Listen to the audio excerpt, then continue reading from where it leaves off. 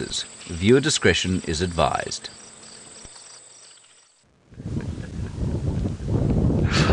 Good afternoon, everyone. We are sitting in a light bit of drizzle at the moment. There was a rainbow over there, I promise you that, but this is Safari Live. Ready.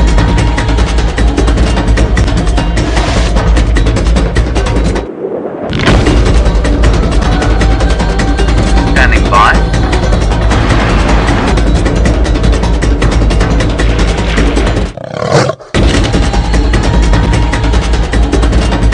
Five, four, three, two, one. You are live, you are live. Good afternoon again, everyone. My name is Byron, and on camera with me this afternoon is Fergus. Now, you may have seen Tristan on the other vehicle. He's with Craig, and then, of course, we've got Alice and Chantal in the final control. We're waiting to hear from the team in the Mara to see if they're going to be joining us this afternoon. But don't forget, we are live, everyone, so please send us your questions and comments at hashtag Safari Live via Twitter. That's how you get hold of us, and we'd love to answer your questions. Now, it is a bit of a drizzle at the moment, and we've got a bit of a drizzle. Now, as I said, there was a rainbow. That was there, and that's why Fergus and I were laughing, because it seems like nothing wants to stick around for us at the moment. We had a bit of a quiet morning. You can see a faint rainbow just over that tree, just over there. There's a little bit of a rainbow. It was a lot brighter earlier, but it's disappearing slowly but surely. Well, hopefully our luck increases, or improves rather, during the course of the drive. This morning, it was actually a fairly quiet morning. We tried to find some wild dogs, we tried to find leopard, but we didn't have much luck. Hopefully a little bit later we'll see some animals, some predators, but I do think the weather has played a big role in the animals laying low at the moment. It's cold, it's windy, and it's now starting to drizzle, which is not ideal. So we've got our rain covers on, but we're going to continue down south and see what we can find. Let's head across to Tristan, who would like to say good afternoon to you.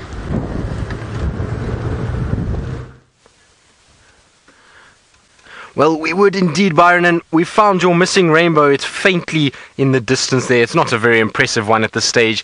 It all is quite faint, and it hopefully will get a little bit brighter. And we can't show you the full extent of our rainbow, unfortunately, because as you can see, we have our rain covers on, because the rain is coming. Now, as Byron said, my name is Tristan, and on camera today I've got Craig, aka the Batman, and it is a rainy, windy afternoon, and hopefully the wind and rain will bring us a little more luck than what we had this morning. At least towards the end of drive, things started to change, and there was a report that Tingana came onto Djuma, so I'm heading in that direction, trying to see if I can't find Tingana for ourselves.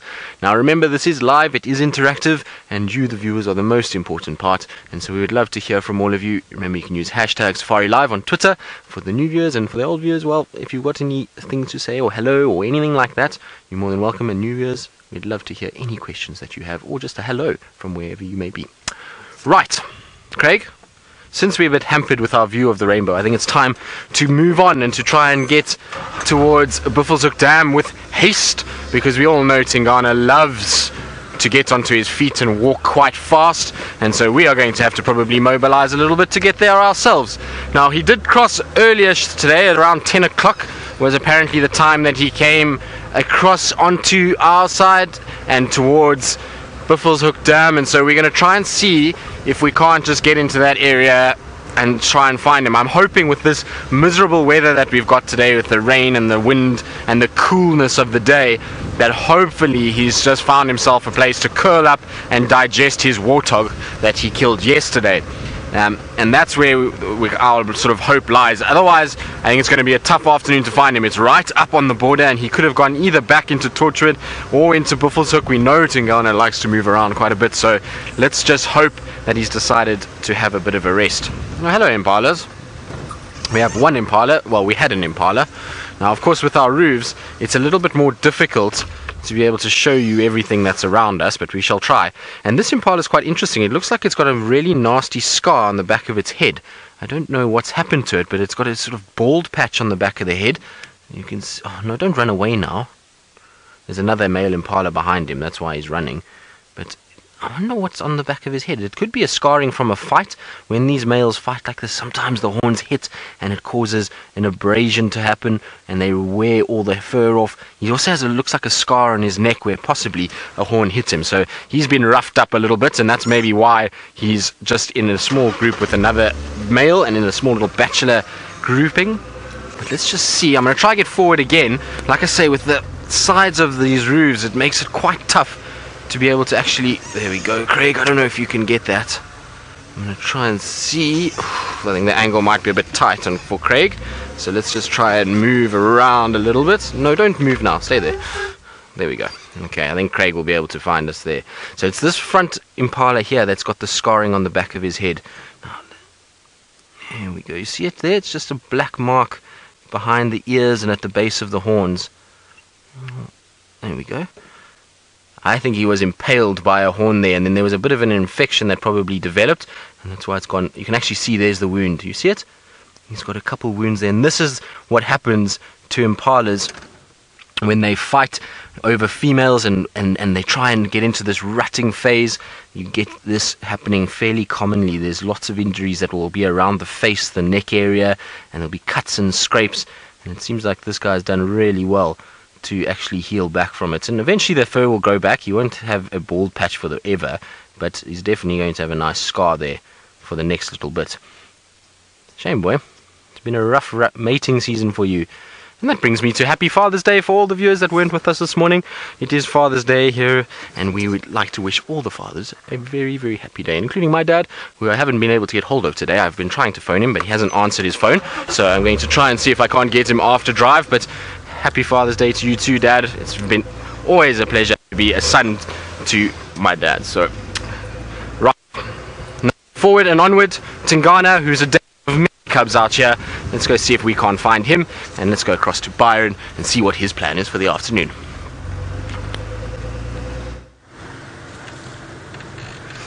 Well, Tristan, my plan is to just try and find some animals this afternoon. That's it. It's been a bit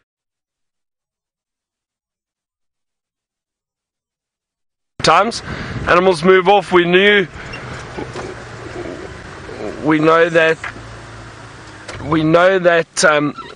Tingana was actually east of our boundary on Torchwood, and he had a kill, so that would explain why we haven't seen him around for a day or two or a few days.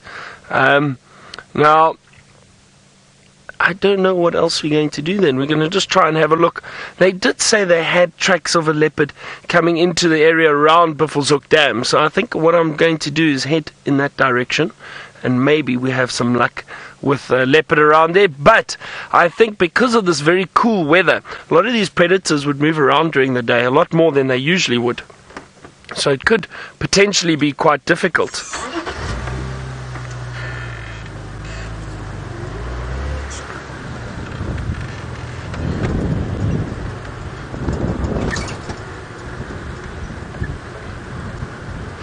Alright, now I'm going to be going through a little bit of a dip now, so we might lose some signal, but let's head back to Tristan and see what the big boss man has got for us this afternoon.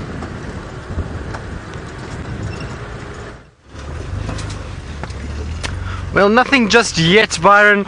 We're still making our way generally in a sort of north-easterly direction towards where Tingana was last seen, and just having a little look as we go. I took the road that goes from Gallagher, the shortcuts on Gallagher, and trying to just see if maybe this fifth lioness from the Angamas has popped out somewhere here and we find some tracks for her, because as far as I know, yesterday when they were seen again, there was only the 4 of them. So I'm just trying to see where she could be, and I was hoping that maybe she would be lying up somewhere here with that little cub. I don't know which lioness it is that has the cub, but you never know. It was worth just coming to have a look, and so hopefully it will be one of those afternoons, but no signs that I can see.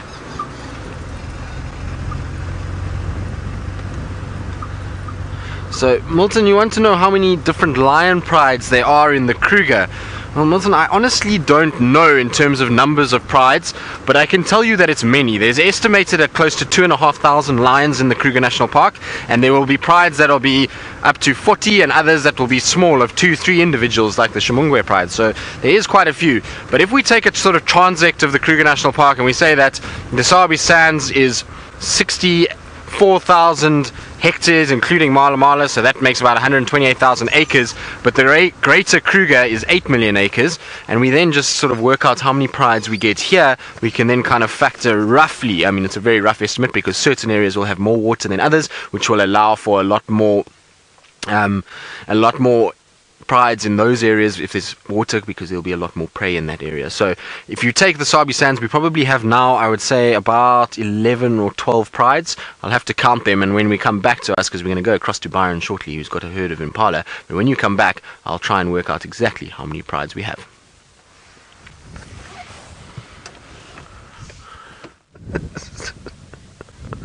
Now we're sitting with a herd of impala at the moment, and they were lying down, and it just shows you again this weather, how it causes the animals to lie down and probably try and get some shelter. Now you can see they are quite cold too.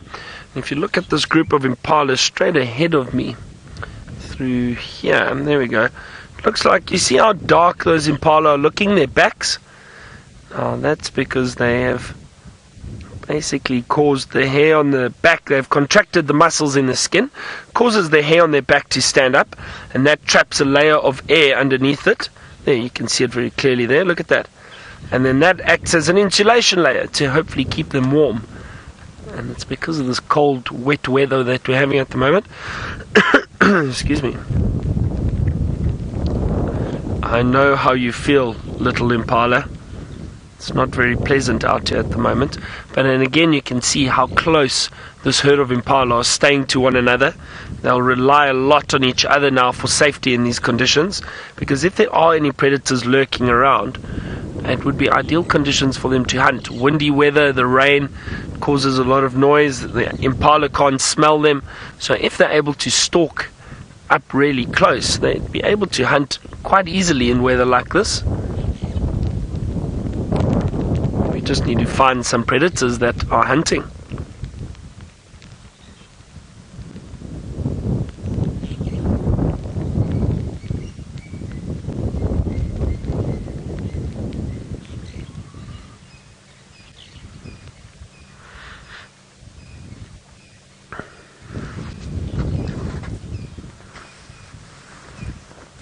Nice to see a herd of impala. They're very beautiful antelope.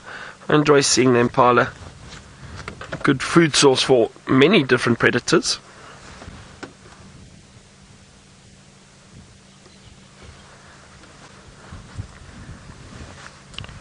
Sure, it is chilly today. You can see some of them chewing the cud over there. That little impala was busy chewing. So they are ruminants. They regurgitate their food and they re-chew it. That's why they've got such an efficient digestive system. And break down the food very, very well. Looks like mostly females in here. There are 1 or 2 males dotted around within the herd.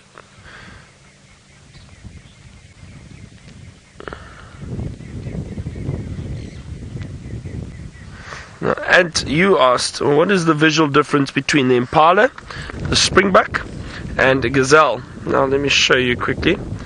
The impala, you can see, I don't need to show you a photo of one, there's an impala right there in front of us. Let me find some springbuck for you to show you the difference. There we go. Alright, so you notice that impala's mostly uniform brown. There's a slight shade variation in the back, but now this is the springbuck here at the bottom. If we have a look at these,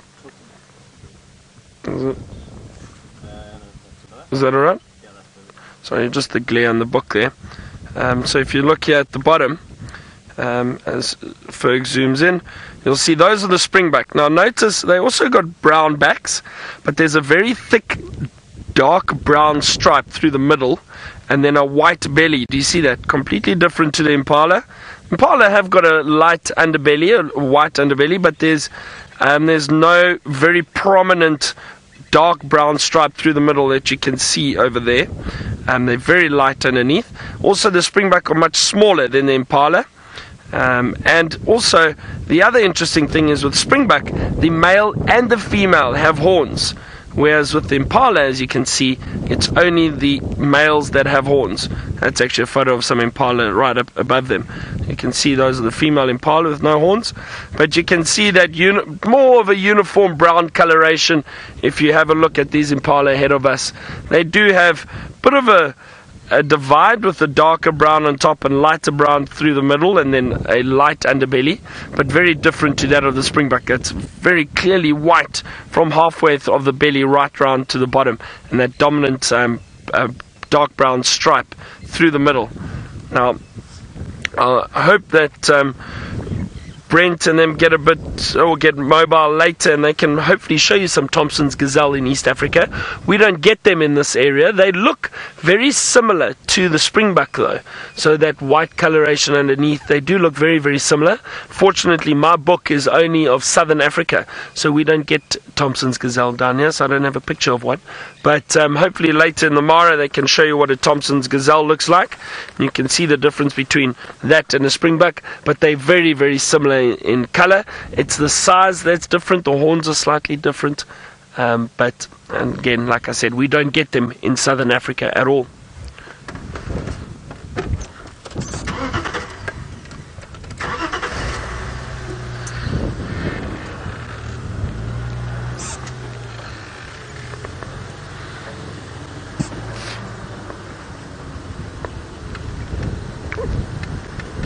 Well, Tristan's driving along the road, and I'm not sure if he's managed to find anything yet. Let's go find out.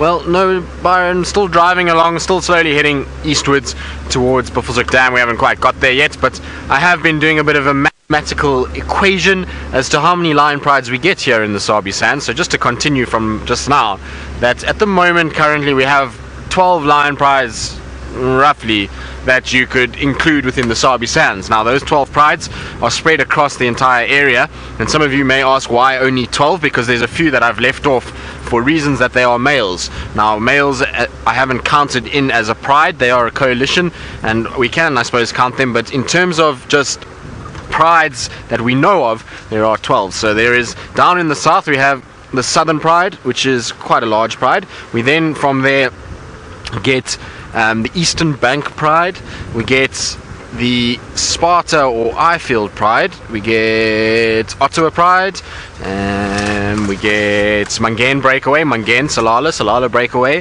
Inkahuma, Styx, Talamati, Torchwood. Who am I missing? 4 ways, so 13 actually, I lie. Now the ones that I've left off are all ones that have unfortunately disappeared in the last few years. So the Charlestons, which are now all males, so there's no real pride left there anymore. Then the Hilders Rock Pride, as far as I know, is also all gone. Those are all males too.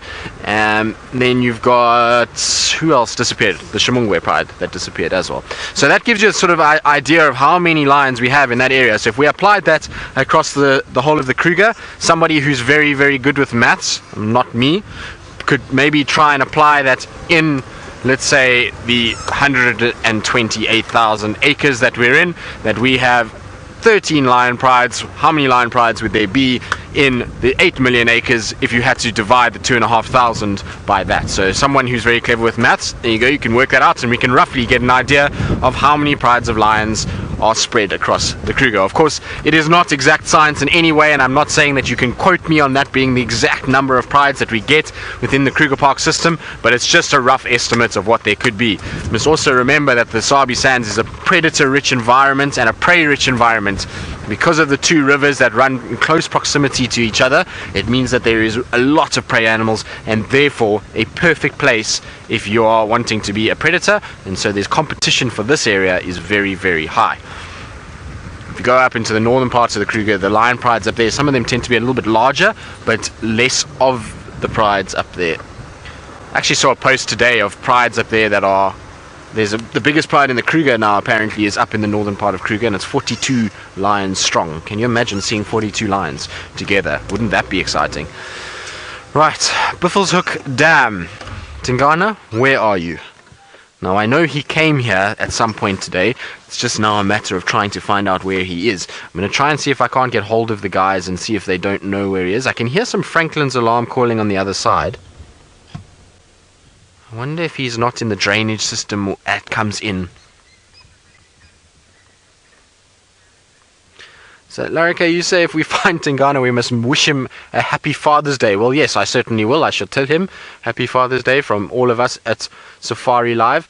Hopefully he'll be happy to hear about that. And hopefully he'll continue to produce more little cubs, and he'll continue to be a father going forward. It would be quite good if we did produce a few more. And you can see there's one hippo with the rainbow just over the edge of the water there. It's quite cool actually to see the hippo and the rainbow together. Now it's not the most sort of strong rainbow, and that's because the light that we've got is not very strong. We don't have bright sunlight. It's just sort of a little bit of light reflecting through that moisture that is in the clouds. But it seems just the one hippo. The hippos in Buffelshoek Dam fluctuate all the time, and I'm not 100% sure why. I would have thought, given the amount of water that we've had, or that we have in this area, that we should have a stable population of females and a male in here. And even if it's a small population of 3 or 4 hippos, I'm surprised that they're moving in and out of this particular waterhole as much as they are. Some days you come here and there's 5 of them, the next day you come and it's just this one male on his own. It just seems very odd that they're moving around so much. Could be because they might be bouncing from a different dam. So there's a dam that is maybe north of us. I know on Buffelshoek there are a number of large dams up there, and it could be that they're moving from that and then they feed their way through the night and just overnight here and then go back that way the next day, and that's maybe why we're getting such a fluctuation of hippos within this dam. You can see a few of the oxpeckers have joined as well. They, I'm sure, are going to be rudely interrupted and have to take off fairly shortly, because when sitting on a hippo's head, you are going to, in all likelihood, at some point the hippo is going to go underneath, and that means as a bird you are not going with, you are going into the air and away. So these guys will just have a short little stint on top of the hippo.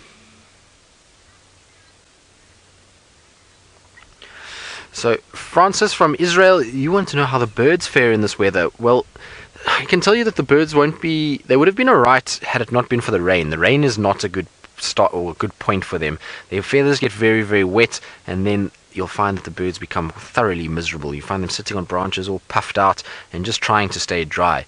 The other problem is any young birds that we have, and this will apply even to young animals like the impalas and things, with weather like this, when it's cold it's one thing, but rain and cold is a big problem, and you'll often get a situation where you'll get young animals or older sick animals that will actually die in conditions like this. A sudden cold snap, their bodies just can't deal with it, particularly if they're weakened in some way, and they then pass away from it. So it's going to be a tough few days for some of the animals as well as some of the younger birds that potentially could be around at this time of the year.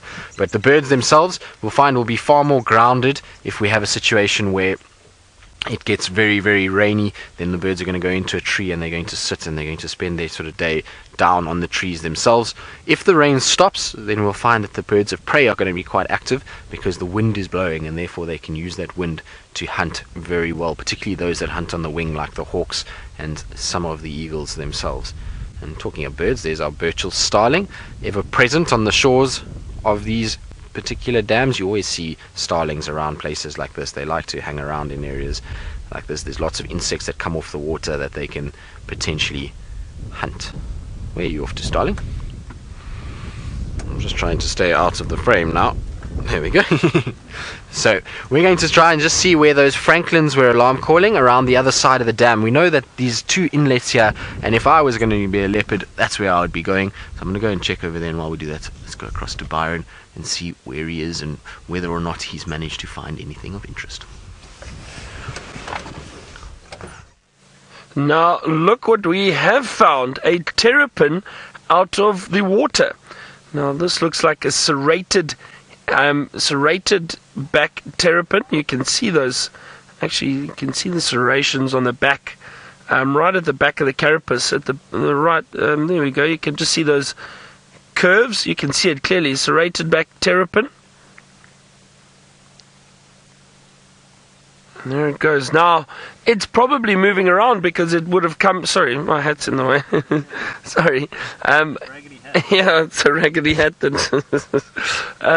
So I think what's happened is this terrapin would have moved from one of the little pans, maybe heading to another one. And on a cool day like today, where there's a bit of drizzle, it's ideal conditions for it to move around. Now, we don't often see terrapins out the water, so this is quite interesting. And look at that, following the drainage line over here.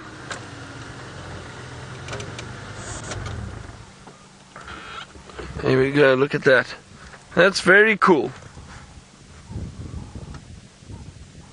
It's quite a big one. That's about as big as they get, maybe a little bit bigger. Oh, that's really interesting. So because of this drizzle that we've picked up here, you can see these terrapins. Now, some of you might be asking, right, well, what is the difference between a tortoise and a terrapin? So the carapace of the terrapin is slightly softer than that of the tortoise and a bit flatter. You can see that. Also, the terrapin lives in water, even though this one's out of water at the moment. The terrapins live in water. The tortoises live on land. And also the terrapins, where the tortoises are able to pull their necks or their heads straight back in under their carapace for safety into their shell, these terrapins actually move their necks to the side and push their head into the side to cover it up, so they don't pull it straight back in. So this is basically a freshwater turtle. That's what a terrapin is, essentially.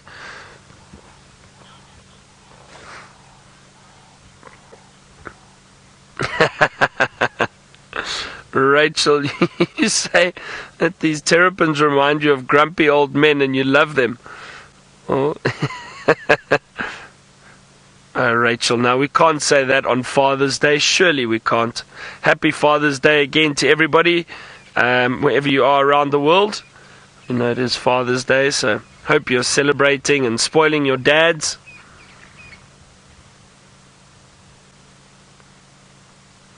Very interesting little creatures, these terrapins. And you can, if you listen carefully, listen to the rain on our roof.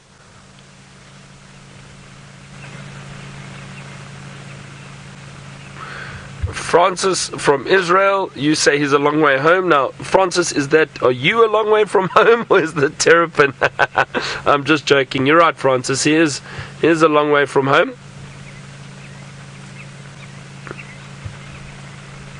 I wonder, but it just shows you they do move around a lot.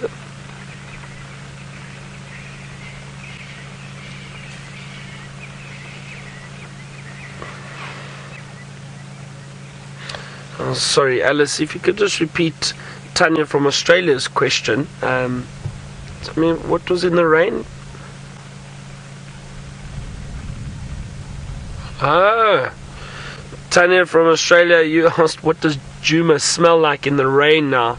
Now, again, you asking me these questions that James likes to answer, because his descriptions of the smell are a lot better than mine. And I always people always tease me about my descriptions because they're not very good.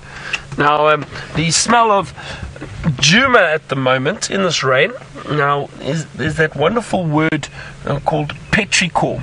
Now, petrichor is the smell of rain on the earth when it hits the earth. You know that very fresh, sandy, that's fresh soil smell, the moisture in the air, that's called petrichor. Now, there is a bit of that at the moment.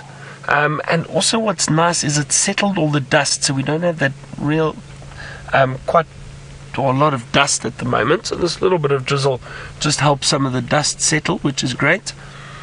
So what else? What can you smell, Fergs? Sort of herbal sort of smell of the trees. Yeah, a bit of a herbal smell, I suppose, as Fergus was saying, with the trees at the moment. It's got a herbal scent to it with the moisture because of the green trees around, especially this area, this drainage line. I think we still got a lot of green trees around here.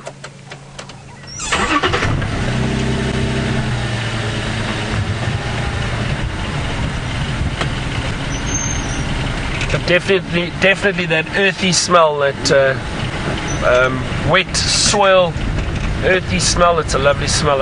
It's one of my favorites actually.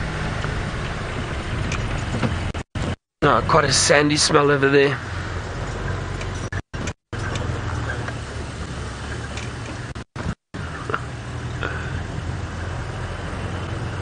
Wow, now look at this dark cloud heading our way. That looks like trouble.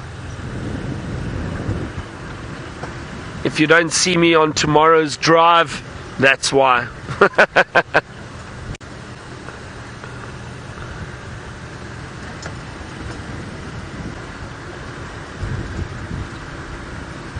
No, Izzy, rain this time of the year is wonderful for the dry season. It's very welcome. Just because it just adds a little bit of moisture to everything. It settles the dust. The animals are then able to get a bit more moisture.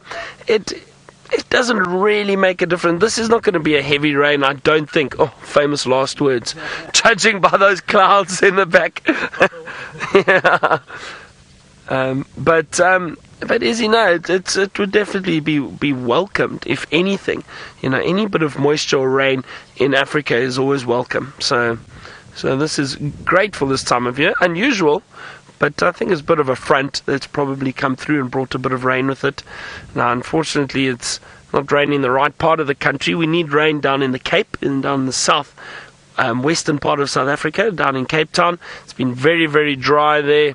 And they've been hit with some really bad fires, so hopefully they get some rain soon, because there are also water shortages there. So that area of South Africa really needs a lot of rain. There's some impala just over here. I'm just enjoying a bit of the moisture. You can see grooming themselves, but they do look a little cold still. Oh, that cloud looks serious. Dark cloud that's approaching.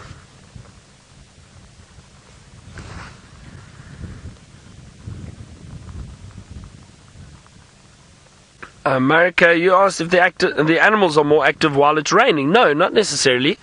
I have, however, seen animals moving around in the rain, and I've seen predators moving around in the rain, but generally I've also seen, if it rains very hard, the animals do go and kind of look for shelter, and they'll try and lie under the branches of trees. We've seen male lions, and I think it was earlier this year we saw one of the big Birmingham males, the big coalition of males that we have around here. We saw one of the males lying in the shame, he was trying to lie under a tree, but it was pouring with rain, and we sat with him for about half an hour, and he just sat and he hunkered down, and he was just sitting in the rain. He wasn't enjoying it very much at all. So generally the animals won't move around as much in heavy rain. Probably stick to an area, stick close together for safety. Some of the predators might, but also go and look for shelter. But if it's light drizzle like this, it comes and goes, they will still move around. Anyway, let's head back to Tristan, find out how he's doing in that rain, and if he's hunkered down.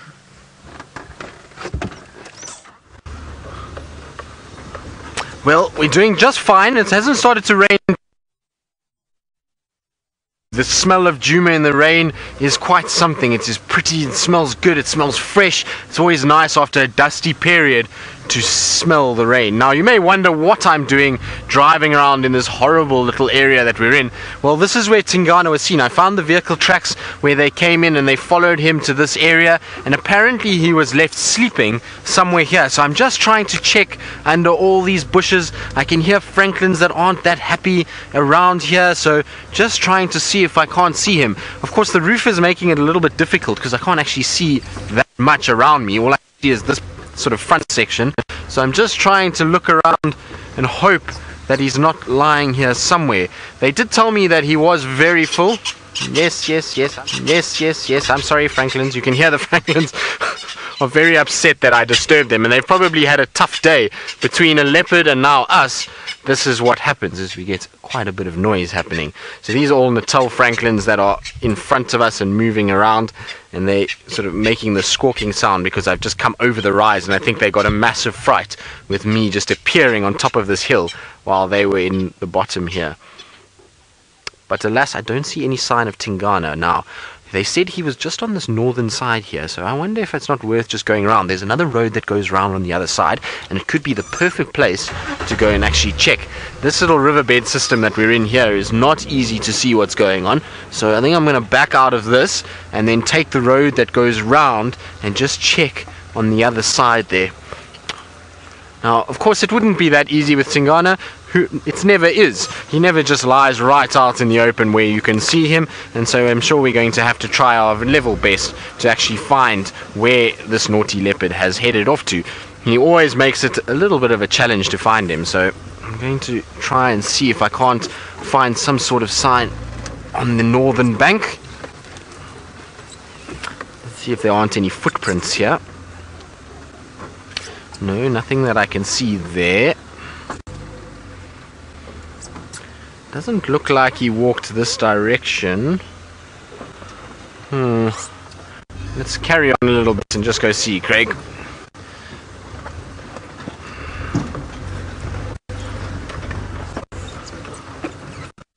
But apparently he drank from here and then went just in a lay, and he was big, full belly, that he was sort of fat and wanted to lie down. But apparently our signal's not good where we are. This is also another gremlin hollow. So while we try and negotiate our way out of this, let's go back across to Byron and we'll try and see if we can find Tingana. Alright, well, good luck, Tristan, in that area. Hopefully you find a male leopard around there. I wonder, he could possibly be lying in one of the drainage lines. It's quite a thick area. So hopefully Tristan has some luck. There is... I was just having a look around now, and both Fergus and I was saying there's a bit of sunlight coming through, and this light at the moment is spectacular for photography. If we manage to find a subject and photograph it in this light, I think we'd have some really great images, especially with these dark clouds in the background around us. So picture, let's say a lion or a leopard on a termite mound with this beautiful light hitting it and those dark clouds in the background. That's really amazing shot that I think we could get there. So now we just need to find a leopard quickly.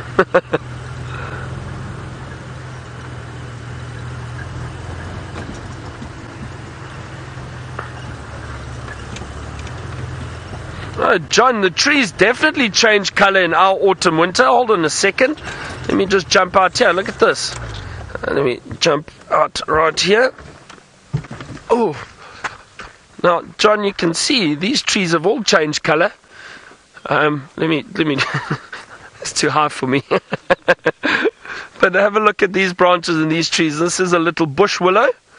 And now this bush willow, you can see there's a lot of brown, there's yellow, there's almost like an orangey color, a bit of green. But John, they all change color. Well, not all of them actually. These trees, the bush willows, change color, and you can see if you look around us at the moment, there's some wonderful colors, beautiful yellows and reds and greens. What was that? I heard something.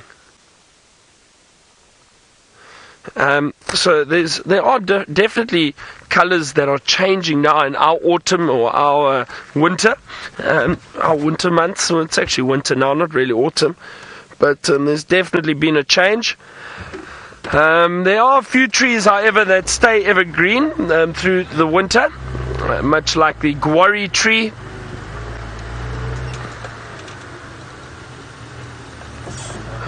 There's some inyala. There we go. Can you get it through there? Is it good? Look at those inyala moving through the... Sorry, just try and get a view of them. Look at that.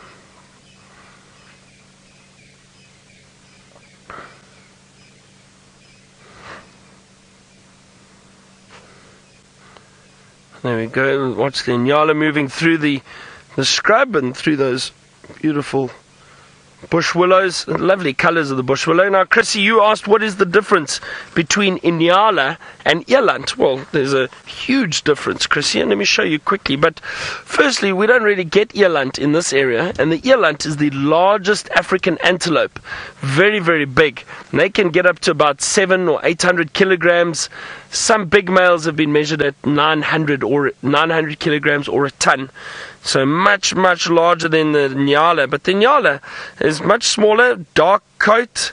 They've got those spiral horns. You saw the males, the females, much smaller with those prominent white stripes, slightly reddish brown coloration. And then let me show you a picture of a eland. Now, look at that. Can you see? There we go. Look how big that eland is. See, massive, massive eland, uniform brown coloration, big, not long horns, but thick-set horns, but very, very different to that of Inyala. Now, I'm just going to turn the page and show you the Inyala quickly. That's the Inyala. Look how different they are. You can see shaggy coats, the white stripes down the body. That's the male. Those are the females at the bottom. They look completely different. They look completely different to the eland. So, Chrissy, there we go. Hopefully that answers your question. Difference between Inyala and eland. And again, we don't have eland here, unfortunately. They do occur in other parts of Kruger. Very shy antelope for some reason. With them being so big, I've never seen a relaxed eland. They always run away quite quickly. I'm not sure why. Oh, that bit of sun peeking through there is wonderful. And now we can just see all the drops of water glistening in the light. Very, very pretty.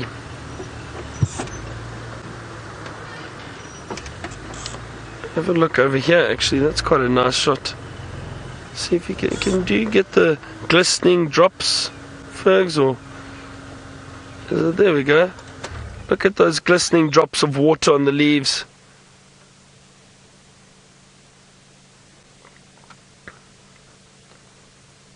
Look, Fergus is... You never cease to surprise me and amaze me, Fergus. What he gets on camera.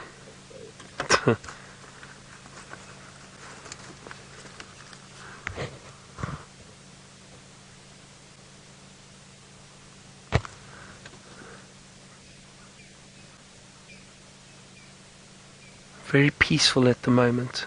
Very, very peaceful. You can see that acacia tree with the little thorns on it, those little leaves but sharp thorns. That's a knob thorn, Acacia nigrescens. That's what that tree is.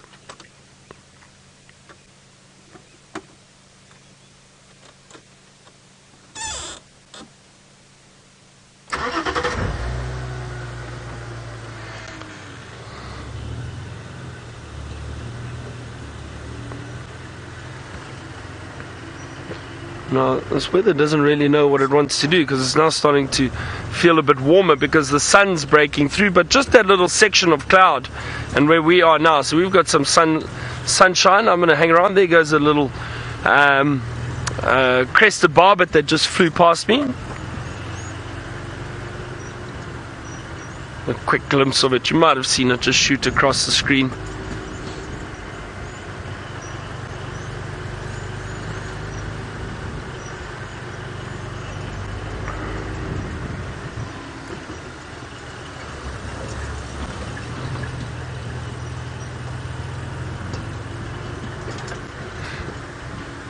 It's nice to sometimes just drive around quietly and just see if we can't hear anything firstly.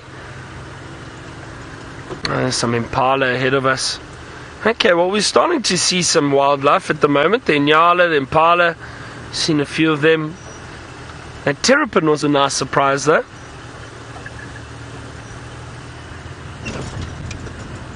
I'm hoping we bump into something else.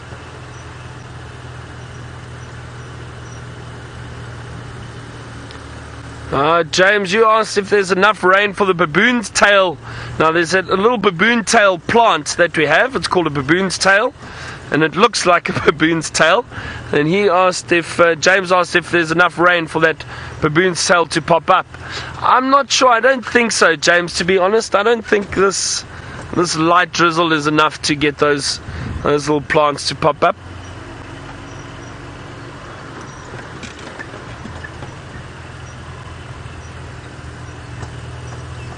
I'm not sure. You never know.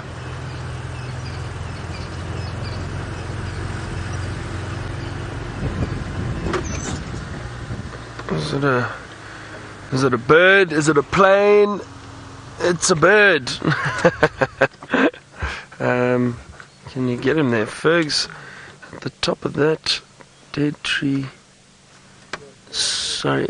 Oh no, you know what? I think my angle I've put you in, I think in the pole's in the way. Hold on a second. Is it alright? There we go. And you know what that looks like? Our juvenile battalier. It is indeed the one that we always see around this area. I mean, I'm not sure if it is the same one, but I would guess so. It does look like the same juvenile battalier. We've been seeing him balancing on the branches around here. Now he's finally found a sturdy branch to perch in. And look at him with that light on him at the moment. It's actually a lovely, lovely shot of him.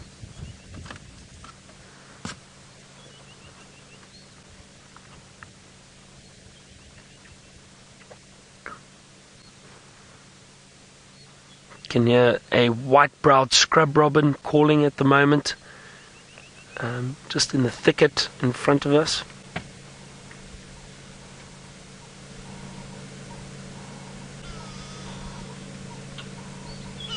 Some grey go-away birds calling too.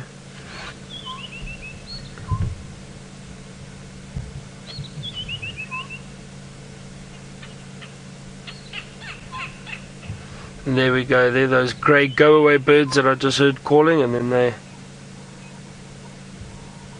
just perched at the top of the tree. Mohammed, you asked, have I ever seen a Pell's fishing owl? No, Mohammed, I haven't, unfortunately, not yet. A Pell's fishing owl, everyone, is a large owl. I think it's the largest owl that we have. It's very close in size to the giant eagle owl or the Verreaux's eagle owl. Brown in colour. I'll try to find a photo for you quickly. Brown in colour, but they these birds are quite elusive, and they're only found in certain areas.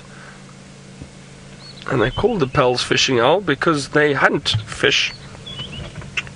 Oh, let me show you a picture of one.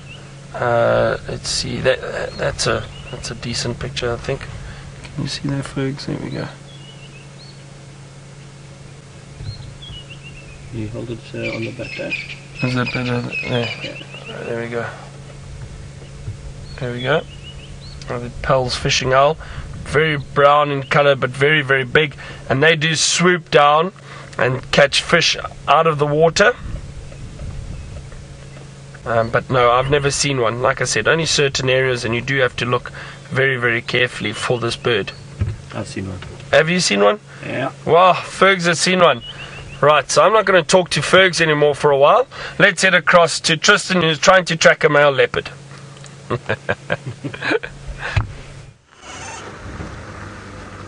We are indeed, and well, not succeeding at this stage. I see where the vehicles have been driving around here, but I can't see. Is that his tracks crossing over? It is too. So he's crossed into Buffelshoek right here.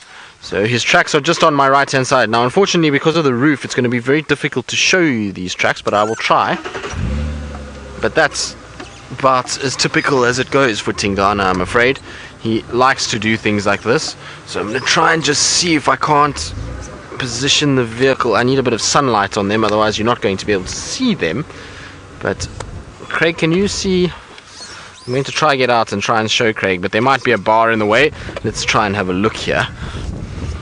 Oh, leaving my mic pack behind. But over here, right there, or over there is another one. Can you see them, Craig? No? Just. So here is the front foot of him, and then the back foot, and then unfortunately quite a few vehicles have driven over. He's then gone across, and maybe this one, Craig, I don't know. You can tell me if you can see it. There's another one there that indicates that he's gone over that side. So we know his tracks just because of the size of the track.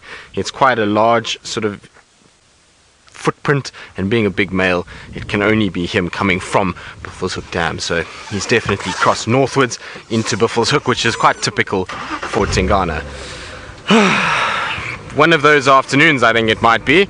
So we'll just have to try and see. Maybe he comes back this way a little bit later, but I definitely need to let the other guys know that his tracks cross here, because there's quite a few guys that are looking for him in this area.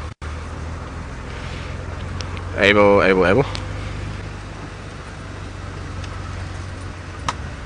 And I'm surprised because he's just come off a big carcass, so I would have thought that he would have been happy just to lie down at the water's edge and spend the day there. But in weather like this, I suppose it's cool enough that he can move around, and we know Tingana likes to cover distance, and so it could in all sort of likelihood just be that he just wants to go and check out more of his territory and go and see what's going on.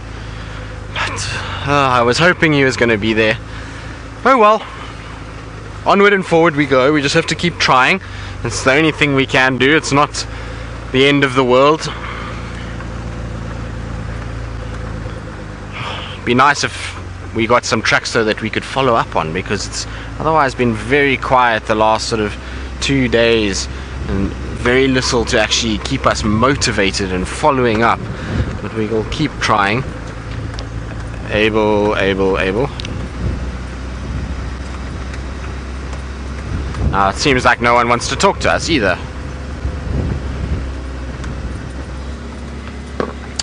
Oh, that's why. It's because I don't have my earpiece plugged in. Naughty me. Sorry, Alice, as well. Alice is in FC today, so... there we go. They can copy me. Well, it's because I had my earpiece out. Tracks for this male leopard goes north towards this jackalberry in this little drainage section from those mud wallows. You'll see I circled the tracks. So, unfortunately, that's it. Ephraim, they've crossed north into Buffelshoek. You'll see where I circled them. Just drive on the cut line.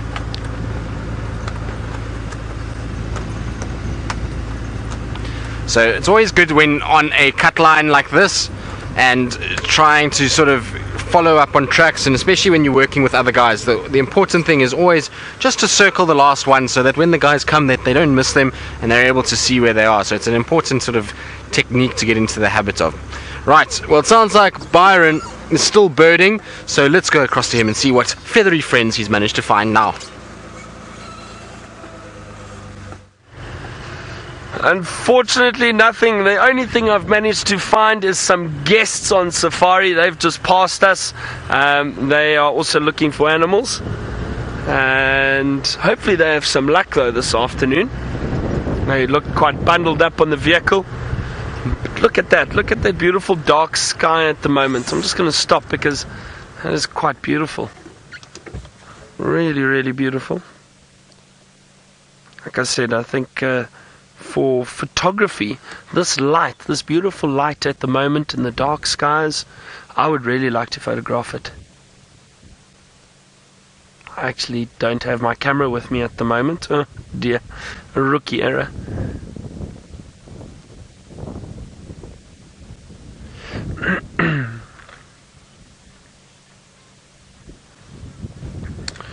Pamela, now you ask if guides take photography as part of the job.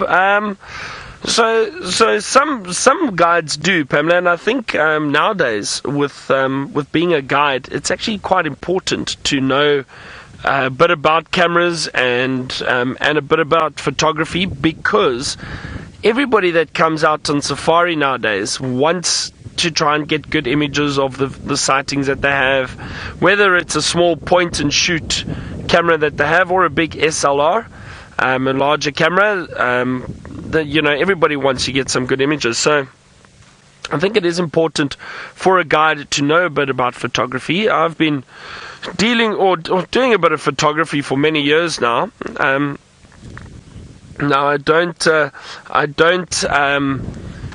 claim to be a professional photographer, but I help a lot of guests and hopefully help them get great images and then take some shots myself, which I enjoy. Now, speaking about photography, I'm very jealous because the guys in the Mara are out at the moment and they've got one of my other favorite animals. Let's go and have a look. It's a big surprise. Well, I think maybe Byron and I should have a photo competition. But here we go, look at this. It was so very special, live from Kenya. A black rhino. Now, he was a bit closer to us earlier, and he was looking at us quite evilly over the grass, but he's wandered off to go munch down on the edge of the Sheni forest. So, very, very, very cool. Look at his ears. It looks like a young bull to me. He's a bit far away to be 100% sure. There he is. Hello, mister.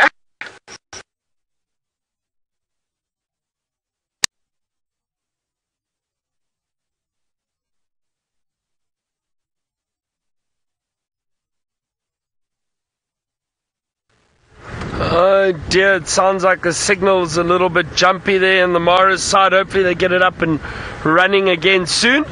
I'm sure they will, we'll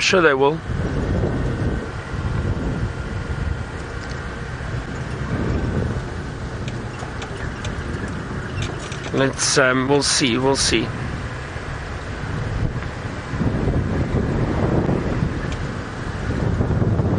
Now, I'm jealous, and as I said, because they got to see a rhino. That's always wonderful to see. And it's great that they're able to show you a rhino up in the Mara at the moment.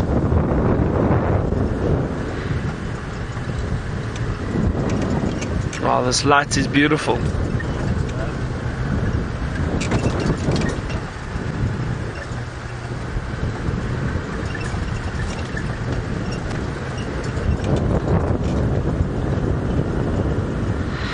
Chitty Chatty Meg, you asked how many lodges are close to the Djuma research camp where we stay. Well, have a look here, hold on. There's a beautiful waterbuck in the afternoon sun. Look at that backlit waterbuck. Just off to our right, a female. Chitty Chatty Meg. Djuma has two camps. So there's Vuyatela and Galago. Those are two little camps that the public are able to book into. But those camps are basically booked out as an entire camp. You have to book out the whole camp as a group. So I think 10 people for Vuyatela and about 8 for Galago, if I'm not mistaken. So those are right next door to us. Those are the two camps here.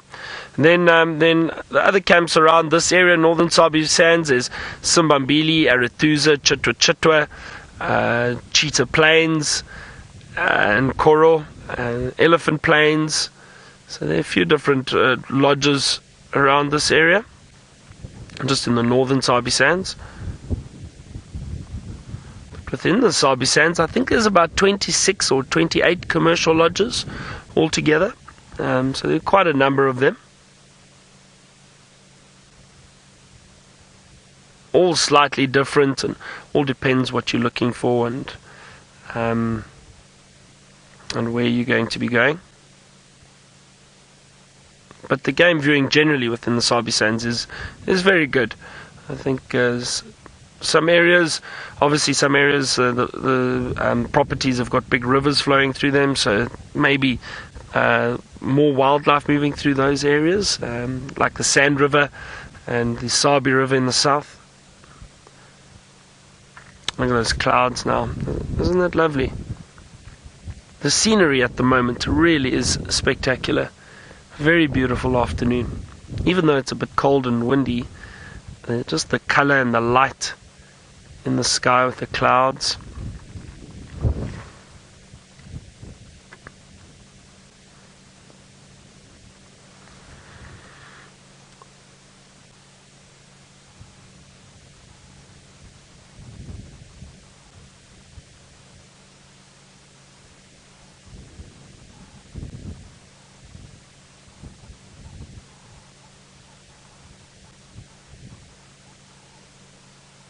Those shaggy coats of the waterbuck.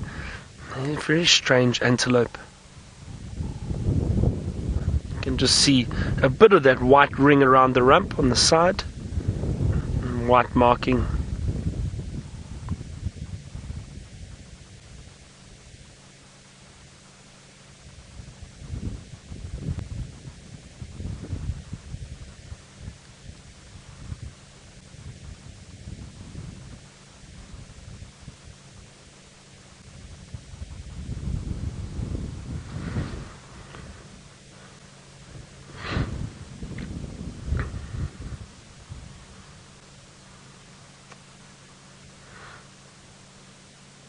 very beautiful light on that waterback. Now, Mareka, you asked if this dry season will be as bad as the last one. Now, I don't think so. It doesn't look like it.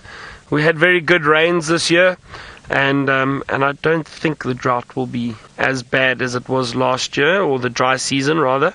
Not drought. I don't think we're going to have a drought this year.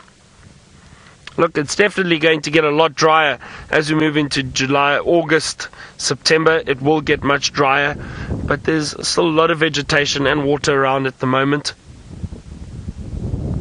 And this little bit of drizzle, I mean, this wouldn't have made a big difference, but maybe we get some rain from this, or another storm in the winter. It does happen from time to time, a bit of rain.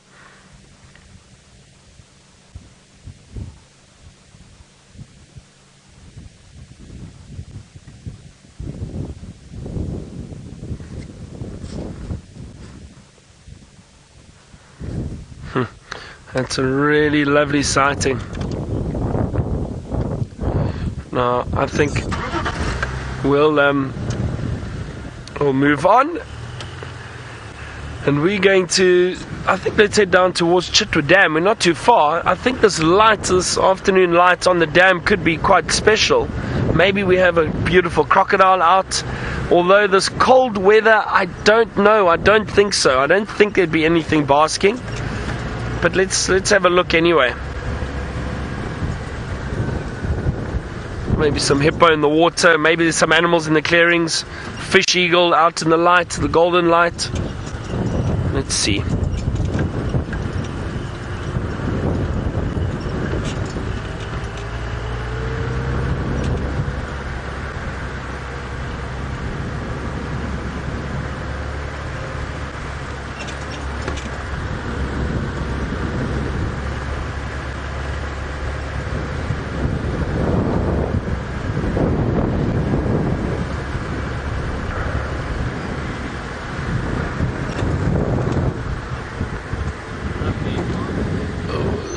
What did you see? Oh, a beautiful barbet in the light. Hopefully it stays there. Hold on, I just want to show you this bird quickly. Stay there. Obviously it flew off. Beautiful crested barbet, but in the light you can see the colors beautifully. Alright, well, let's head back to Tristan, who's furiously searching for Tingana apparently.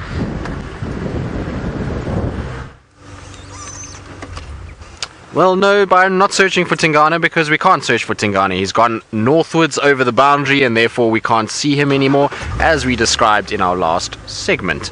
But since then, we've also tracked a very fresh herd of elephants, and all we saw was a tail going into Torchwood, so it's going to be one of those days where, well, everything just decides to go the opposite direction to where we wanted them to be. And so far, no luck on the leopard, no luck on the elephants, and we'll continue to try and see what else we can find. It's just been tough afternoon so far.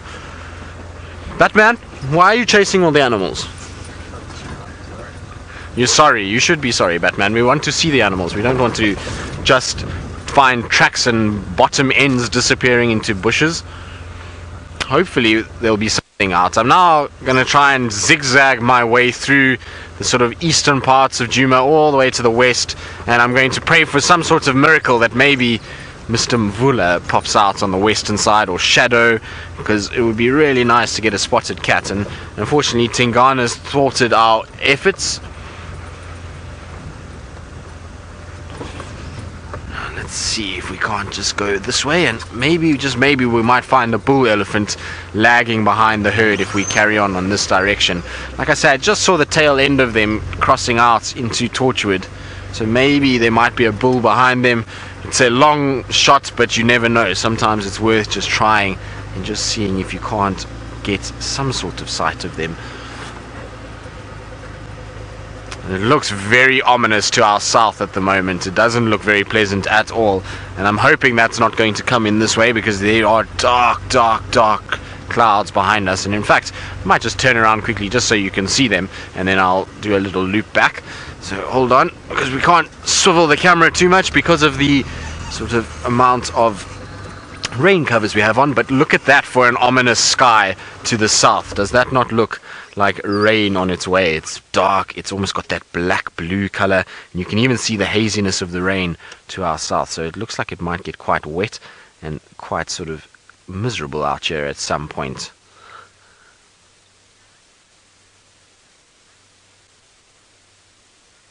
So, Mike, you say the skies over here look like anaconda skies. Well, yes, they do. They're looking quite mean today, and it's not something that we really look forward to when we see that, because it often means that we're going to have a very wet afternoon on the vehicles. And as much as these roofs help and all these rain covers that we have, it still doesn't stop us from actually getting pretty drenched out here. So hopefully that stays there.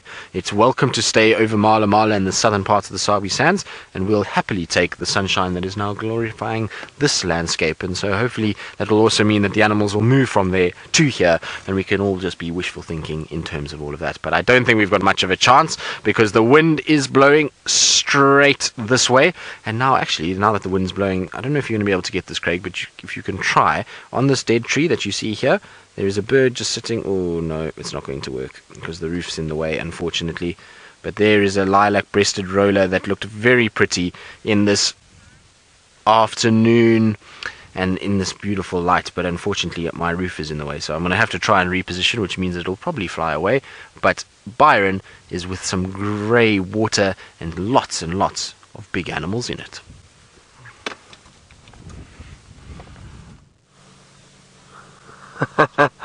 Yes, Tristan. Well, we've got a whole pod of hippo in Chitwa Dam. We've just got here. The light is starting to disappear a little bit behind some clouds. And I don't see any sign of the fish eagle. That's usually here, but the hippo are enjoying the water. Look at those two youngsters. Oh, look at that. Look at that. Really, really young hippo. Wonderful. Look how small it is compared to that adult. Wow. Now, often what the young hippo do is they'll try and balance on the backs of the adult. Just hold their heads up on their back. Just keep their heads above water. And balance. Ah, that one at the back's very cute. Look at that. That's wonderful. And they're not just dipping underwater. Oh, look there. Yeah, there we go. See, that young one's doing exactly that. On the back of the mother. Just to help balance and keep its head above the water. And, oh, there it goes. Nice to see young hippo with the pod like this. The two young ones.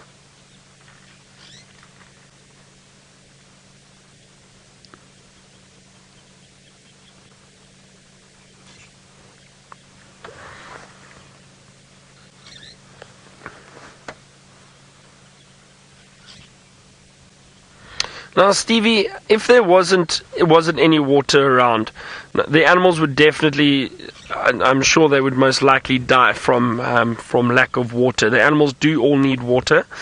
Yes, they do find water, as we've seen with the elephants. They dig up in the riverbeds, the dry riverbeds. They'll dig holes and find water.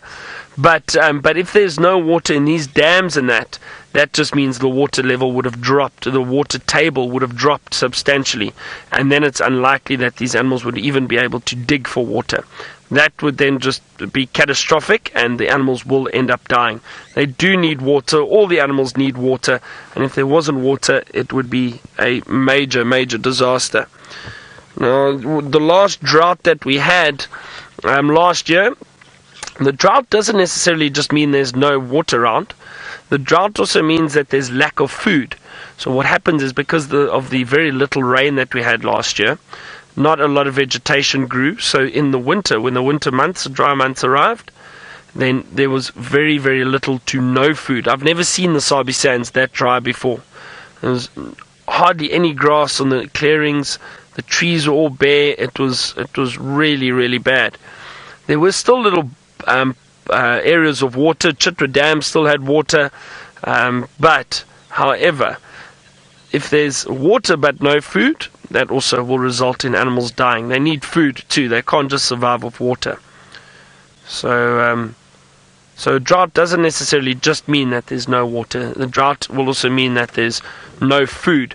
But fortunately, the animals do survive. They're a lot hardier than we think they are. They can survive really bad, rough conditions. They are prepared for it. And they're resilient. It's also survival of the fittest, really.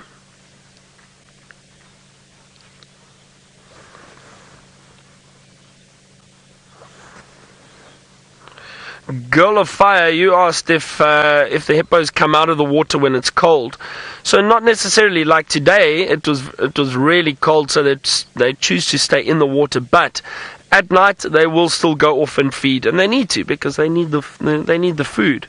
But generally in winter, when it's those warm, sunny days, the hippo and the crocodiles, they bask on the banks of the dams or the waterholes to warm up. But today it was really cold, so I think that's why they all stayed in the water.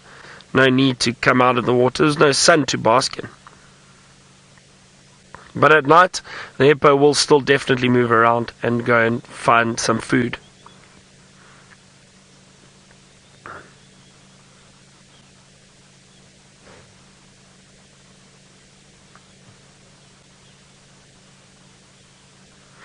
And no, the hippo actually do not give birth in the water. The hippo will leave the water and they'll give birth just outside, close to the water, but they'll give birth outside and then return to the water a little bit later once the calf has managed to find its feet and move around a bit. Then the female will take it into some shallow water and keep it safe. But they actually give birth out of water. There we go. There's a little one.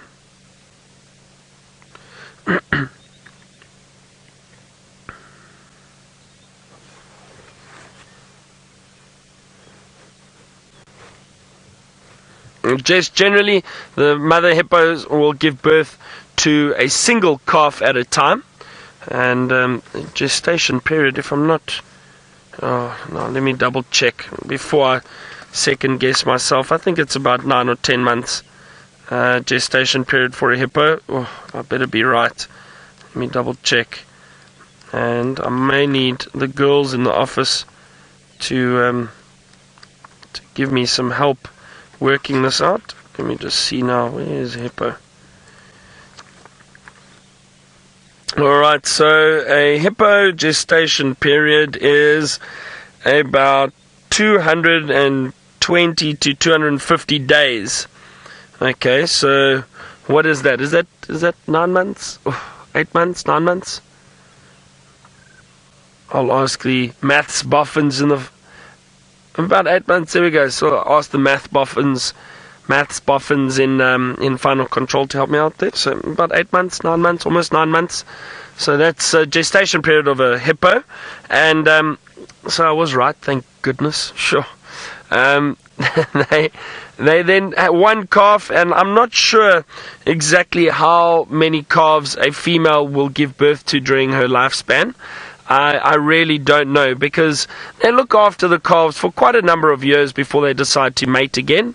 Maybe 3 or 4 years, and then mate again and potentially have another one. But also it takes them a few years to reach sexual maturity.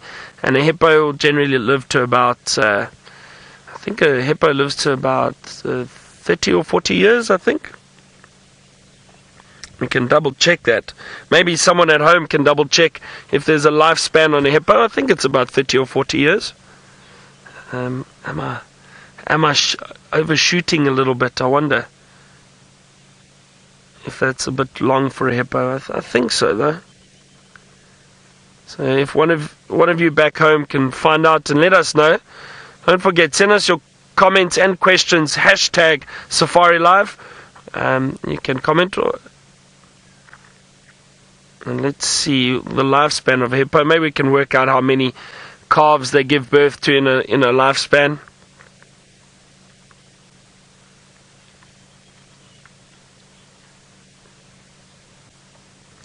Lal, I'm not sure. You asked if hippo have been known to drown. I don't know. I would think, and I would hazard a guess, maybe with big flash floods. There's a possibility that a hippo's drowned, perhaps.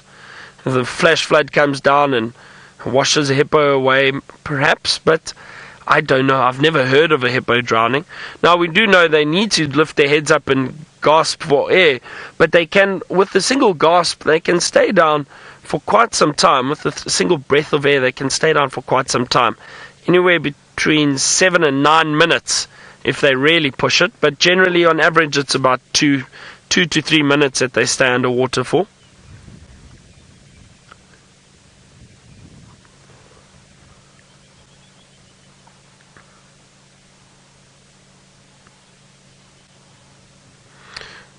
Oh, Natalie and Izzy, so you say a hippo might indeed live to about 40 to 50 years. So, yeah, I was close there with 40 years. But wow, a 50-year-old hippo, that sounds pretty old. That's amazing. So maybe, also, sometimes you need to take into consideration animals in captivity might live a bit longer than others. So I'm always a bit wary as where the information comes from, how long they can live. But lifespan can be about that. That's amazing. Yeah. So I'm sure they'll have a number of calves during that time. Now, speaking of the living for long periods of time, Brent's still got an animal that can live to about 40 to 45 years. Let's go and have a look.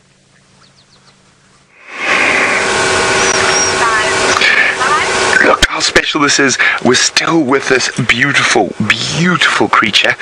And as I say, I think it looks like a young bull to me. Isn't he wonderful? Hopefully the gremlins stay away this time. We are live from the Masai Mara in Kenya, and we're with the endangered black rhino. Isn't this absolutely awesome? Remember, #SafariLive if you've got any questions for us. This is so exciting. I've spent my whole afternoon with this guy, and he's come closer, he's gone away, and now he's starting to move a bit closer to us again. Hello. They do always look a little grumpy. Can't really help it. Now, often here it looks like the rhino are feeding on grass, and of course black rhino don't eat grass, they eat leaves. And there we go, you can see he's actually just picked up a little bush, a little twig from a small bush that's growing in the grass.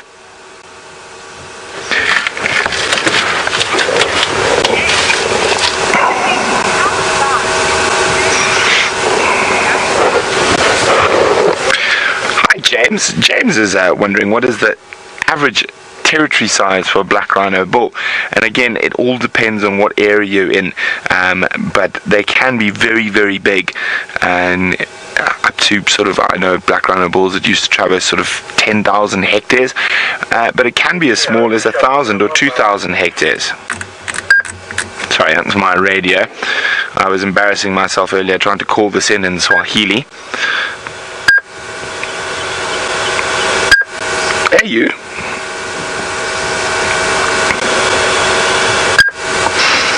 The only thing I really love about black rhinos, they always look like they're on the verge of action. They're sort of this pent-up ball of energy. Hey. Oh, so we've been sitting with him since about 4 o'clock. We just haven't left. It's just been so wonderful to spend time with these animals. I haven't spent a lot of time in quite a few years with black rhino.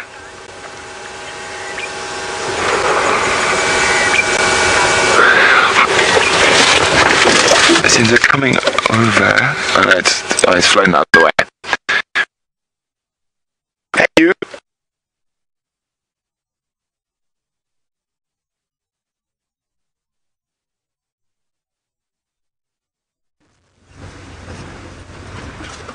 Well, unfortunately, it's still trying to iron out all those gremlins in Mara, and so every now and then we're going to get an issue. But now, our problem is that we're in an area where gremlins are going to be living, and so it might break up as well, because here in front is Gremlin Hollow. This is not a place you want to spend too much time in a vehicle. We're just going through this little dip on Nyala Road North, and it often gets quite sort of breaky up here. So I'm going to try and see if I can't just edge forward and edge through it. And if there is a little bit of a breakup, I do apologize as we move through.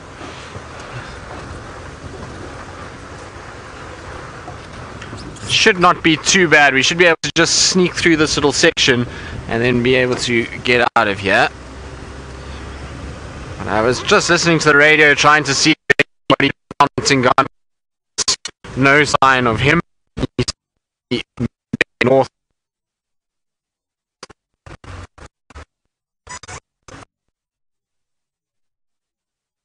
so we don't lose you all, and we'll quickly go across to Byron, who seems to be the only one with signal at this stage. Alright, well, it sounds like Tristan's bumbling around trying to find. Was you with Tristan there now? I thought it was Brent. There goes a heron though. A green-backed heron.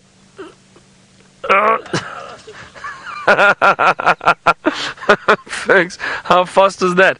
Well done though. It was a green-backed heron and it just flew past us over the water. Oh, that's what that was. Sorry. Zoom on your face. No, people will get frightened if they digital zoom on my face, I'm sure. No, we're still sitting at the dam, just seeing if there's any other activity. It's actually quite pleasant here. It's very peaceful. So Fergus and I have just been enjoying the serenity of the dam, Chitwa Dam. Hey, look at that. Very nice. In touch with our sensitive side.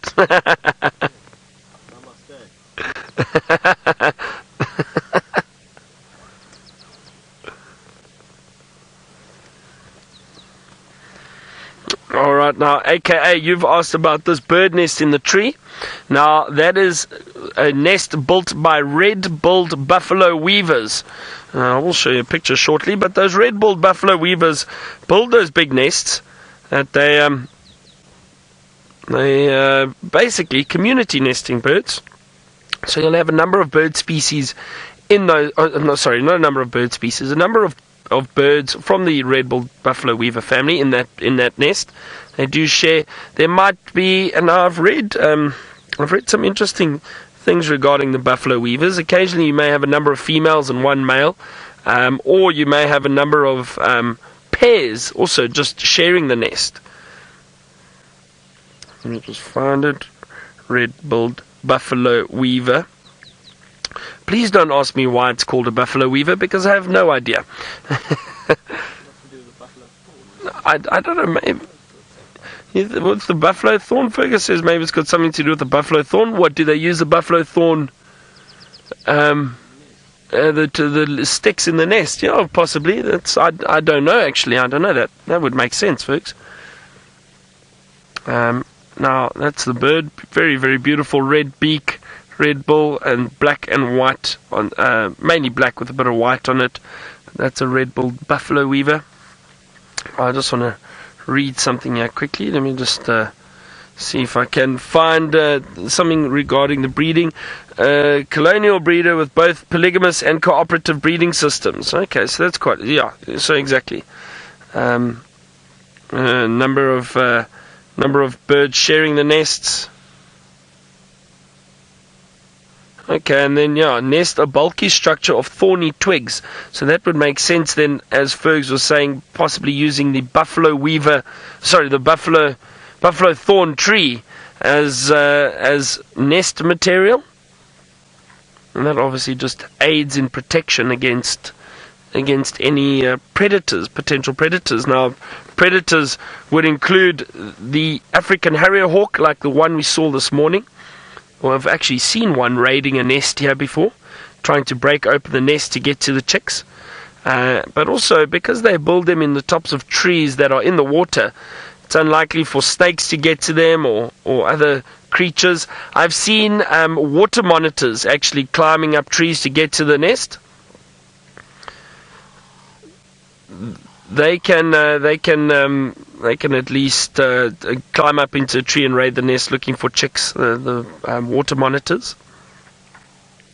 Now, I think I might just move on from the dam now and see what else we can find. And while I do that, it sounds like Brent has moved away from that wonderful rhino he got to see, but he still wants to chat to you a little bit. Well, unfortunately, that black rhino has headed off into the forest to go have a nibble there. And my name is Brent Smith. I have Senzo and Keys on camera. And we're going to go meander, see what else we can do. Such a privilege to be able to spend time with one of the most endangered large mammals in the world. Now, as I was saying, these rhinos are very, very well monitored. And you'll see shortly as I drive past some of the park guards who will keep an eye out daily on those incredible creatures. Here we go. Bumpity, bumpity, bumpity. it seems like we've fixed all the problems in Paka, but she's on the test today to make sure that we've managed to get all the little kinks out, but so far she's purring, running like a dream. Remember to send questions through to #SafariLive. So there we go. These gentlemen are making sure that those rhino are safe. Habari! Asante sana! Bye day! So there we go, watching the rhinos constantly, making sure they are safe.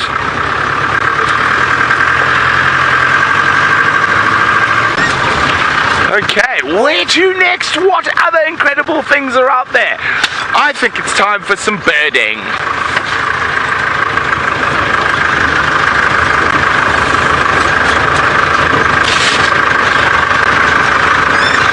Kitty, kitty, bang, bang. Kitty, kitty, bang, bang. Would like to know whether I've ever witnessed a rhino charge a vehicle or a person. Both. And both me. I've climbed, black rhinos have put me up trees more than once. I used to work in an area of the Kruger, and we had awesome black rhino there. And we used to go track them on foot, and they come... and you just look for a tree. Now, I'm not convinced that they're actually just charging or they're just running in a direction that you might be in. And I just think their eyesight is quite bad. Their hearing is very good, however. Like mine, so I'm switching off the beepity beepity beepity radio. So what have I been? I've been looking for an a sooty chat for some time, and they keep avoiding me while I'm live. I see many while I'm not live. Let's see. This is a good spot. Some nice grass, some termitarias. That's what sooty chats. Whee! Slippy mud. We've got some elephants just up ahead. Let's see, oh, they're going into the forest. I'll try find some ellies a little bit closer, but it sounds like Tristan's also on a birding mission. Well, we are, Brent. It's because all the animals don't want to be anywhere near us today, so they all moved away. So we decided, well, we'll turn our attention to our feathered friends, and they're being far more obliging in this cold weather. And you can see these two beautiful green pigeons, which must be some of the most beautiful pigeons in the world in terms of their coloration, are all fluffed up and trying to stay as warm as possible on this dead tree. I don't think they've chosen the best spot, because they must be very exposed up there, and there must be a cold breeze that is hitting them, and that's why they're all puffy like that. They're just trying to get some sort of warmth going, and so all their feathers are trapping air, and you can imagine it must act like almost like a jersey by trapping that air and keeping it in amongst the feathers, and then the body heat just doesn't get lost nearly as fast. So those are two very fat, very fluffy pigeons at this stage. And I say that they are some of the most beautiful pigeons in the world because their colour, they've got that olivey colour, and then with those bright colours around their faces. Now, Tula Ann, hello Tula Ann, and happy birthday for the other day. I didn't wish you, so I hope you've had a good birthday the other day, and that you are enjoying being 5 years old, and you want to know where the doggies went. Well, the wild dogs, unfortunately, they didn't want to play with us this morning, so they all got up and they ran after they had breakfast, and they ran all the way eastwards towards the Kruger National Park. And I don't know where they are this afternoon because nobody's found them yet. They were moving very fast towards the boundary, and maybe they might have even gone into the Kruger Park. So unfortunately for us, there's no sign of the doggies this afternoon, which is a pity, because I like seeing the wild dogs, and it sounds like you do too. And they're fun, aren't they? They like to run around and play, and I was hoping that we were going to see more of them this afternoon. But alas, maybe we'll find them later. You never know. With wild dogs, it's always a chance, and Byron's down near Chitwa, and sometimes they can come out and go towards the dam, so maybe Byron will be lucky a little bit later. Right, onward and forward, I think. Let's leave our two green pigeons huddled and trying to just stay nice and warm, and see what other feathered friends we can find in this miserable weather, because I don't think our mammal friends are giving us much of a chance today. They all seem to be hiding from me or moving in the wrong direction, so we'll try and see if we can't focus our attention on the feathered ones instead. Still very surprised that that big dark cloud hasn't come over, because the wind has been howling from the south, and yet that cloud has not arrived. It almost seems as though it's shifted a little bit further to the east, which is good news for us because it means we're not getting rained upon, and so I'm quite happy about that. There's another one of our feathered friends. Two of our feathered friends. The one just flew off, unfortunately, but oh no, and you're also going to fly off and perch in a place that we can't see you. So there's a fork-tailed drongo just below the roof there. Oh no, don't. It was perfectly placed right out in the open, of course, but now because we want to show you, you've now gone to where the roof is. It seems like this is going to be a curse this afternoon, although our hornbills are being far more cooperative. They're busy digging around for food scraps. So there's two red-billed hornbills that are on the edge of the road. Hey guys, what are you doing in there? See how they're picking off insects off of the grass. Now, these guys must be having a tough time of it. You know, the last few times I've been tracking and walking around, the insect life is far less than what we were seeing a few months ago. And so these guys must be really having to try hard to find food. Oh, Cape Turtle Dove is now joined. There goes our fork-tailed drongo flying off. And so we've got hornbills, Cape Turtle Dove, drongo. Sounds like there are some green wood hoopoes around as well. I can hear them in the distance. And then, Craig, if you can just check just to the right of the hornbill in a small tree that's just on the edge of the road there. Yes, straight in the middle of your frame. Down, down, down. So that's the drongo that flew up there, but there's another little tree just below it there. Now there was a bird bouncing. Oh, where did it go now? There was a bird in there. I think it was a chagra that might have been sitting inside there, but alas, it's flown away. It would have been nice to see the chagra. So for those of you who don't know what the chagra looks like, I'm going to try and find it for you in 2 ticks. Let's see if I've got the right page. It should be around here somewhere. Come on, Tristan. There. Thrushes, chagras should be here. Why have I not found it? This is typical. When you're looking for something, then you battle. There we go. So what we were looking for is either one of these 2 birds. So we've got the brown-crowned chagra that is also quite common here, and you see it's got that very sort of brown cap to it with that black line that goes through the eyes and then a whitish sort of throat and short beak. Whereas the other one that we see in this particular area is this black-crowned chagra, and this is the one we see probably mostly. It has a very nice call. It sounds like somebody that is whistling in the bush and walking around and just making this kind of whistle sound. I quite like this song that they sing. And so those are the 2 that we see quite often. And it was one of those that I think was sitting in that bush and then flew away. Right, our bird party has left us. Onward and forward we go.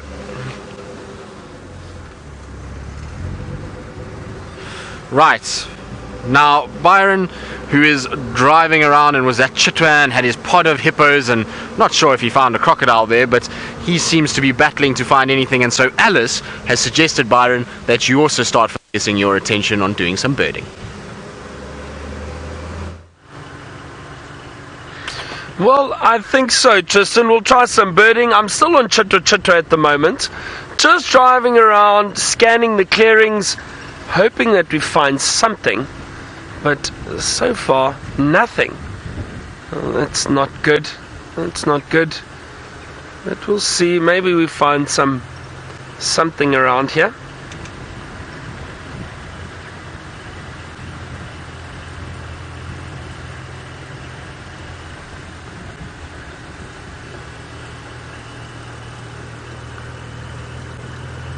Oh dear, these clearings are looking very, very quiet.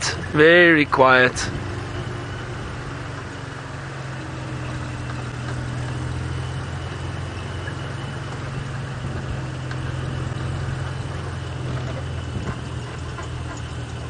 And you asked if bushfires are common here. Now they're not that common, but they do occur, and especially in the winter. They're moving through the later months of the year into July, August, September. Then yes, bushfires can occur, and we've got to be very careful of them, because the bushfires, basically what happens is the thunder and lightning. With the lightning, we might get some bushfires that have started. Now look at these pretty birds that I found. Stay there, don't run. Too soon to panic. Calm down. it's a whole group of guinea fowl, everyone. Look at them. That's so nice. Nice to see the guinea fowl. They're actually very pretty birds. There's some young ones, you can see the darker faces. The adults have the blue with the red on top. These are helmeted guinea fowl.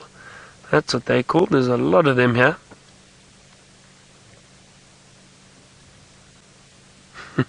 Look at them go. They actually look quite prehistoric, don't they? I mean, with that kind of helmet on their head, and they're off to war. I don't know. Now, the guinea fowl are great to have around because they alarm call at any predators.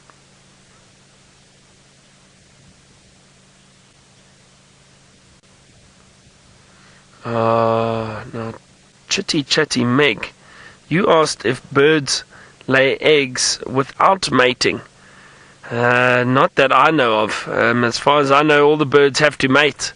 I don't know about them not laying eggs or laying eggs without mating. I don't think so, Chitty Chatty Meg. I've never heard of birds laying eggs without mating. If I'm wrong, I do apologize, but as far as I know, out here in nature, the birds have to mate for them to lay eggs, to fertilize the eggs correctly.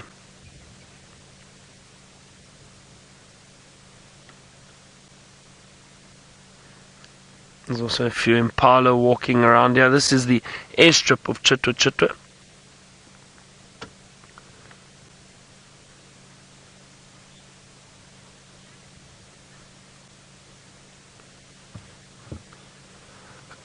Oh, there's some impala running through. Look, there they go. Don't know what startled them. They just decided to run through. There's one still standing, so it can't be anything serious.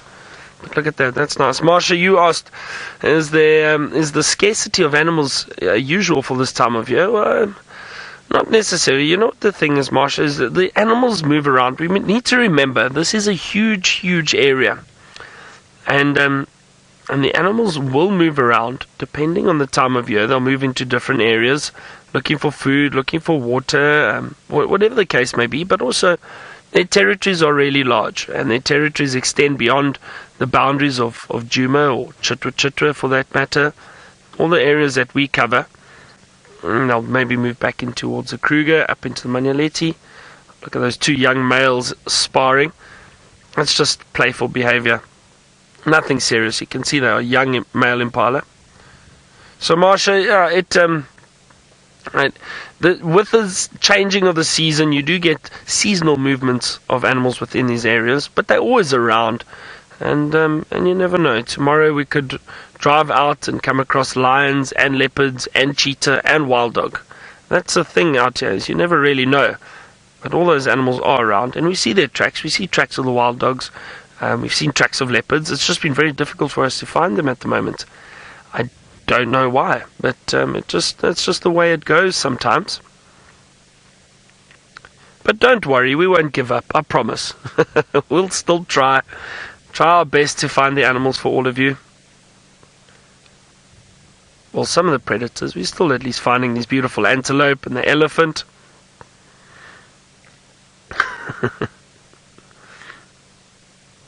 That's actually great to watch, isn't it?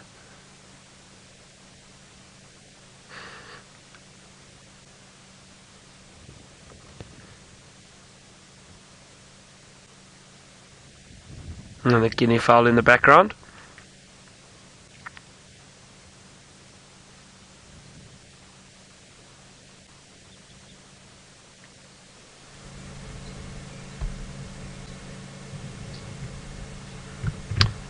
That's a nice shot there, look at that.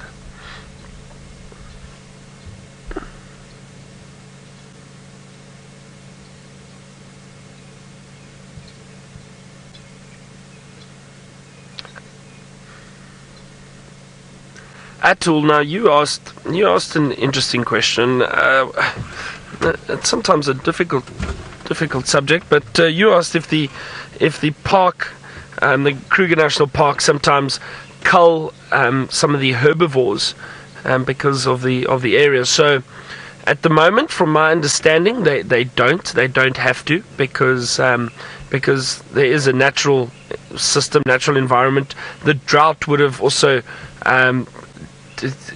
thinned the numbers somewhat. All the weaker animals would have died during the drought last year. So there aren't necessarily culls that need to go on. The Kruger Park years ago did have to cull a few numbers, perhaps impala and that, just sheer numbers increasing too much, and it's always difficult. But and that goes hand in hand with the land management systems that national parks do around Africa. It's all over Africa. It's not just here. And but I think for the last little while they haven't had to do culls for a long time in the national parks because there is a natural balance. The predators are doing their jobs correctly. The impala are staying in check. And it was interesting that I was just in an area where the game reserve is it's a fairly new game reserve, and it's up in the northwestern part of South Africa, in the Northern Cape.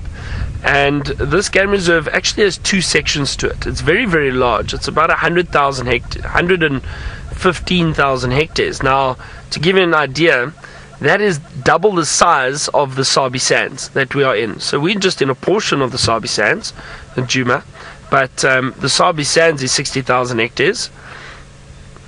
And anyway, so it's double the size of the Sabi Sands. Now, that area has a fence running between it, and animals, antelope and that on one side, with some predators, but smaller predators, and then lions and that on the other side. Now, the overgrazing which has occurred on the side without the lions is incredible to see, and it's amazing to see the role the lions play in moving animals around certain areas to prevent overgrazing. And so they play a huge ecological role in hunting, thinning out the numbers and preventing overgrazing. So they do a wonderful job for the ecosystem. So it's interesting. So that's what happens within the Kruger too. You have lions, you have all these other predators. They constantly move animals around. So there is a natural balance and a natural ecosystem. So hopefully the culling doesn't have to happen. Now, speaking of lions, our friend Brent has managed to find some up in the Mara.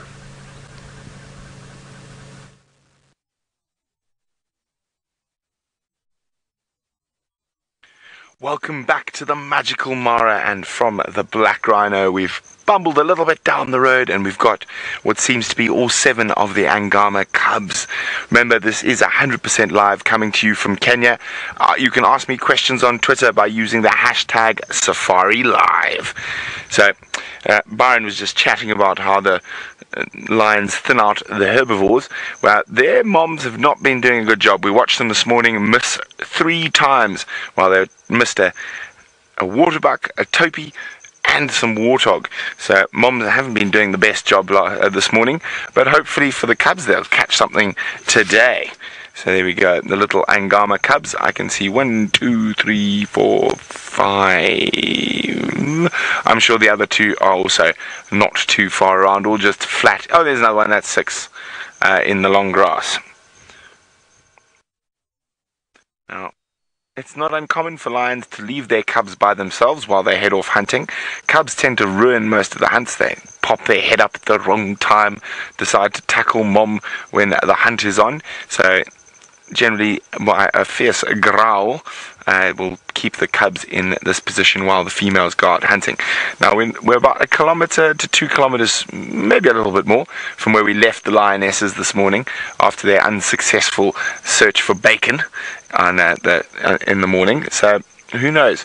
I don't think they would have moved too far. I think they're probably sleeping around there. They're waiting for it to get a bit cooler before they start heading out on the hunt again. Hello, cutie. Cubs are just wonderful. And as I said this morning, we're going to be getting to know these prides intimately over time, and this is a pride we will be spending a lot of time with, the Angama pride. So they range sometimes all the way up below final control, but normally they spend their time down here on the grasslands, and it's a very good territory because it's got a lot of food in it, a lot of pigs, and of course the wildebeest are coming.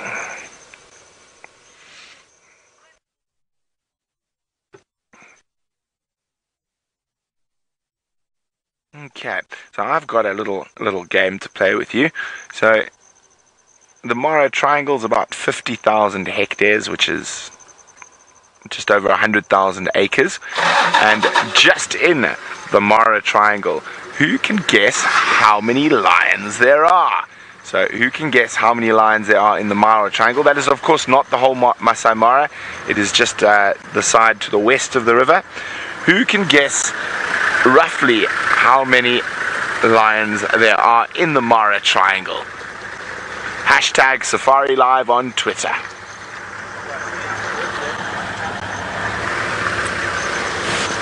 Now I have a rough estimate. I'm not looking for an exact number, just a rough estimate of how many lions there are.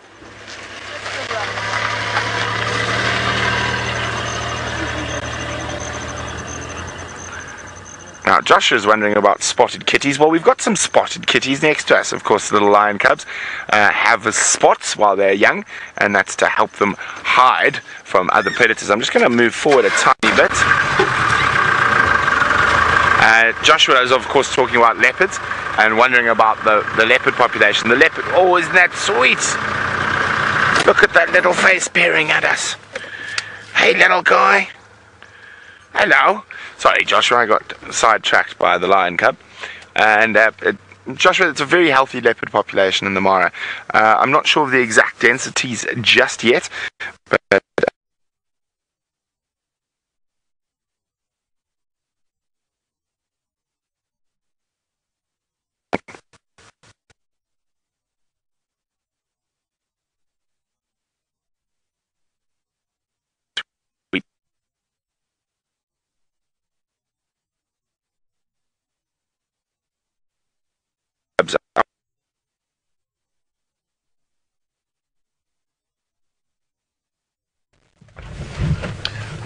Oh dear, I don't know what happened there with the signal, but now we're just still sitting on this, on the airstrip, just listening out to see if we can't hear any alarm calls perhaps. But also what I'd like to show you, I'm going to reposition quickly because the light at the moment and the sky is really spectacular behind us, and I think we might get a beautiful sunset.